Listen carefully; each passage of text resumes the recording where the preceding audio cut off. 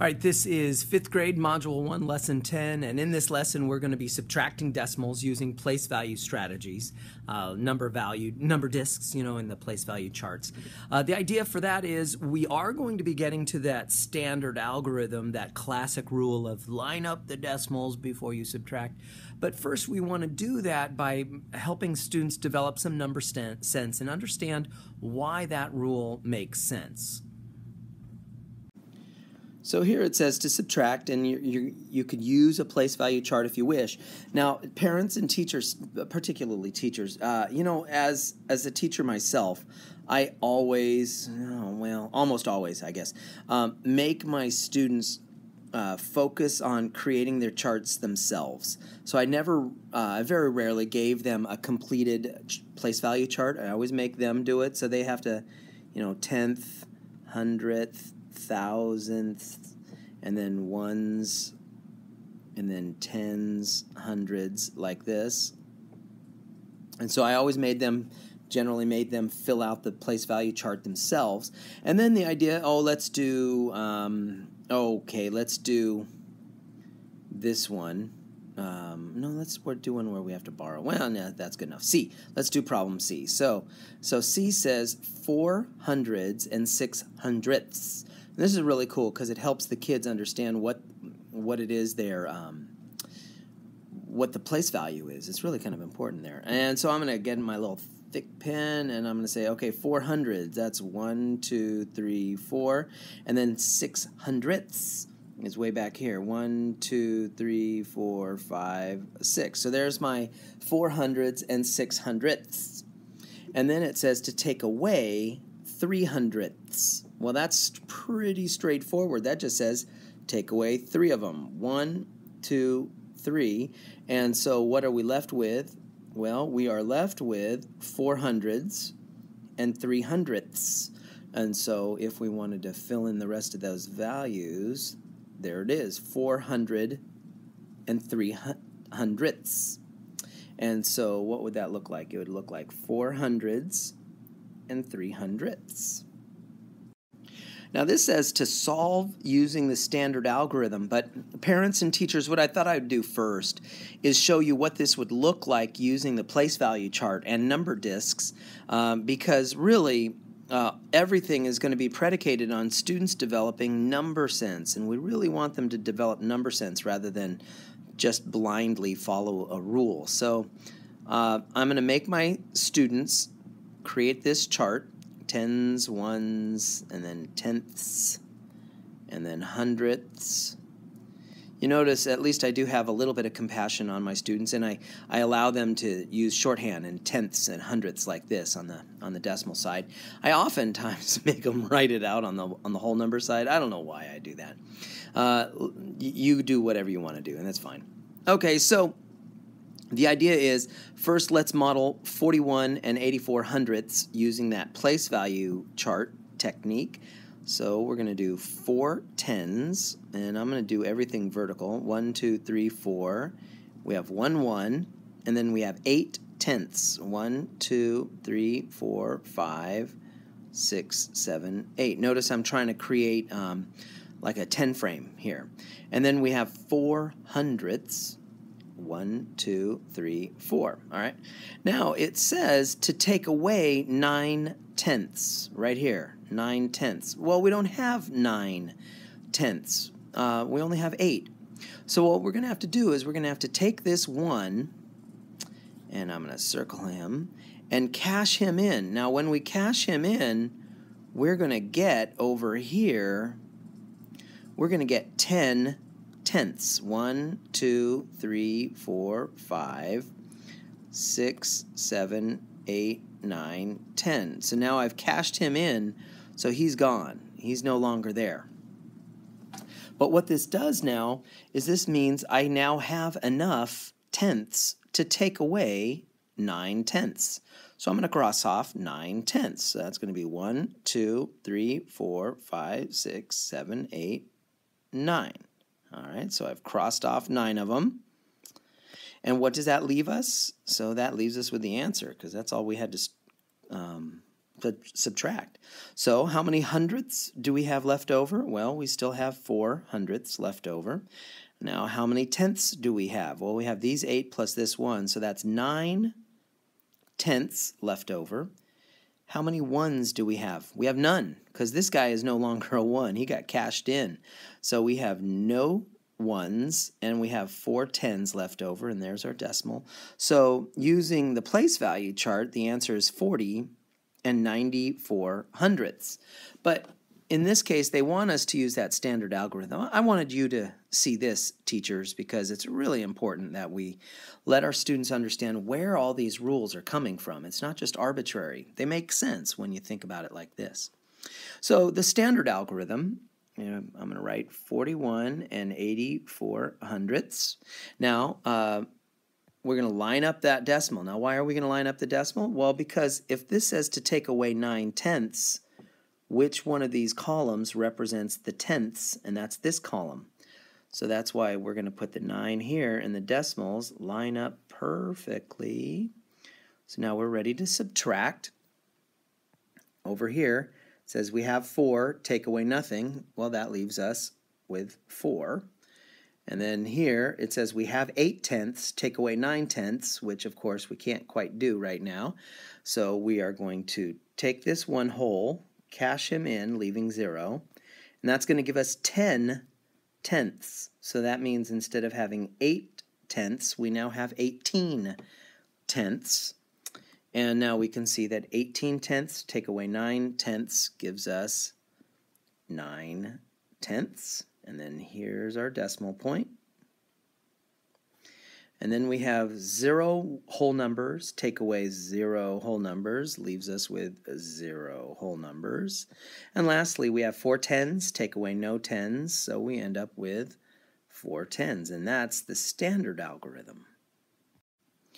Again, this says use the standard algorithm. This time I will just jump straight to that standard algorithm. However, I'm going to try and use the place value chart vocabulary to kind of hit home what we want students to be thinking about when they are subtracting.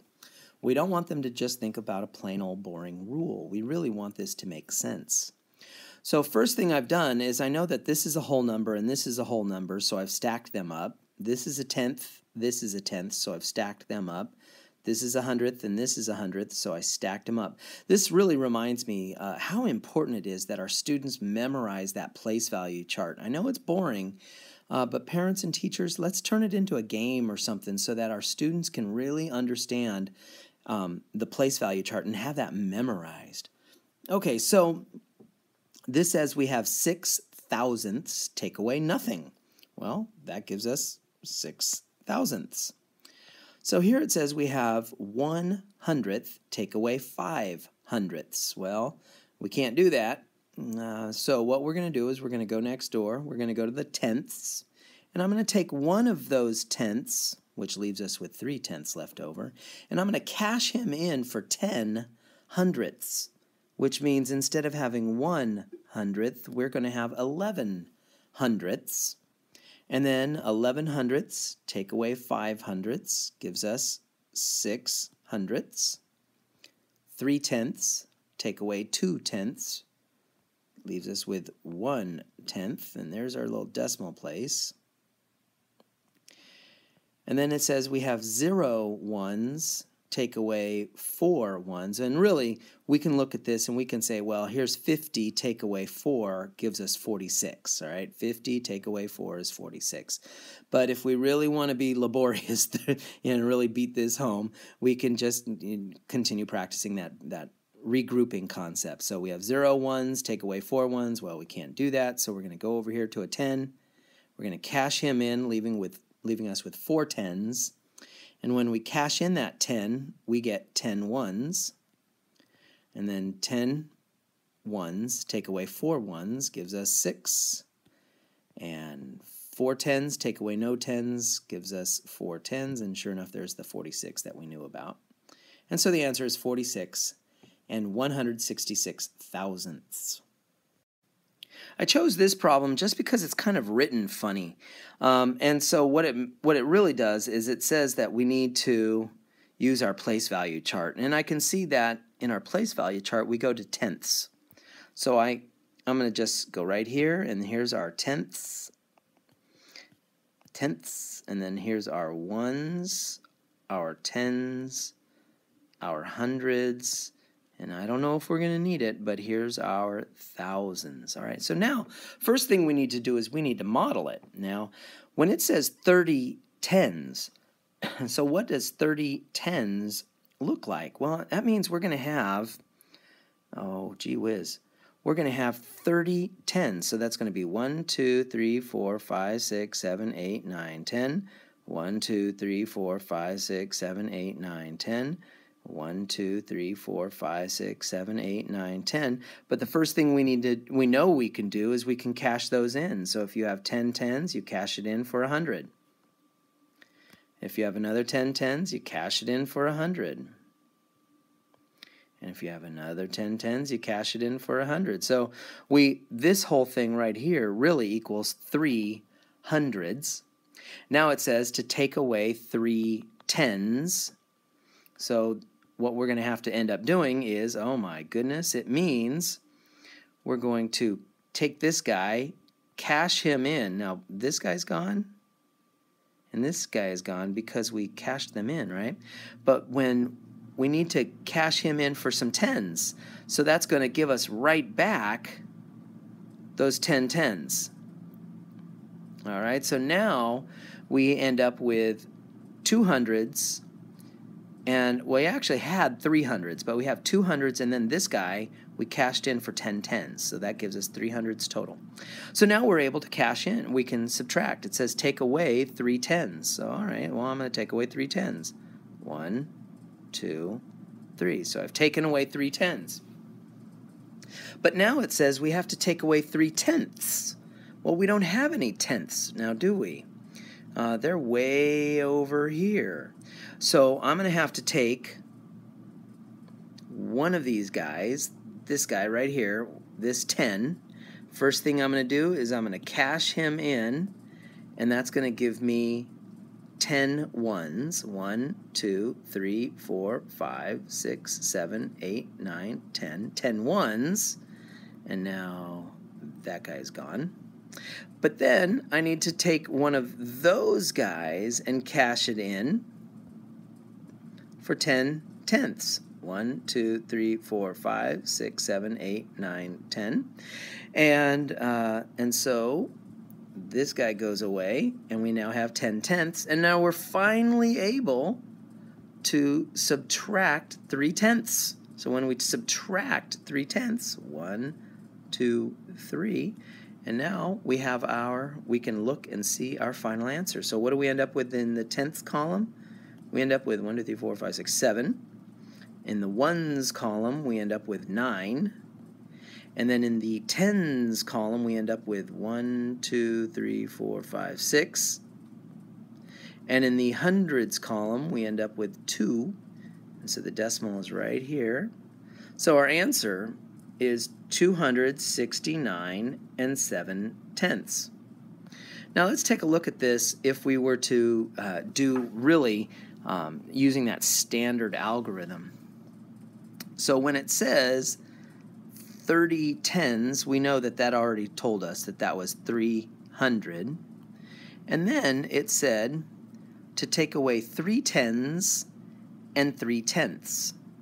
So that means we're going to take away 3 tens and 3 tenths. So that's what the problem would look like in standard form. So here's our 30 tens, which is 300. Take away 3 tens and 3 tenths. And now we're going to borrow, because over here it says we have nothing up here, take away 3. All right, so we know that this is a decimal, and we know that this is a 0. And we have to go all the way over to here. I'm going to take one of those hundreds, which leaves us with 2 hundreds, and cash him in, and that gives us 10 tens. And then I'm going to take one of those tens, leaving us with 9, and that cashes in and gives us 10 ones. And then I'm going to take one of those ones, leaving us with 9, and cash it in for 10 tenths. We're now ready to subtract. So 10 tenths, take away 3 tenths, leaves us with 7 tenths. 9 tenths, take away nothing, leaves us with 9, did I say 9 tenths? 9 ones, take away nothing, leaves 9 ones. Now we have 9 tens, take away 3 tens, equals 6 tens. And then lastly, 2 hundreds, take away no hundreds, leaves us with 2 hundreds. So using the standard technique, we end up with 269 and 7 tenths, which is exactly the same answer we knew all along using that place value technique. Now this one I'm not going to solve in its entirety. I just wanted to highlight the fact that it says use a tape diagram. Now there's no magic. There's no single one way to draw a tape diagram to make this work. I'm going to show you one quick way. Now it says clipboard. Right here, clipboard costs $2.23. So I'm going to put C for clipboard, and I'm going to draw a bar. And this bar represents $2.23. All right. Now it says it costs 58 cents more than a notebook. All right. So we have a notebook, and the bar for the notebook is shorter, and we know exactly how much shorter it is. It is shorter by 58 cents. All right. So first thing we need to do is we need to figure out, well, how much does a notebook cost? So we're going to get that by using subtraction. This is the classic view of a tape diagram that suggests subtraction. So we're going to do 223, and we're going to subtract 58 cents. That'll tell us a notebook. And then we can then figure out how much 2 clipboards and 1 notebook costs. And then we can figure out how much change we would get with our $10 bill. But I really wanted to just highlight what would a tape diagram look like. And here is one example of what a tape diagram might look like. Whoo-wee, and that wraps up a long one. That's 5th grade, Module 1, Lesson 10, Subtracting Decimals.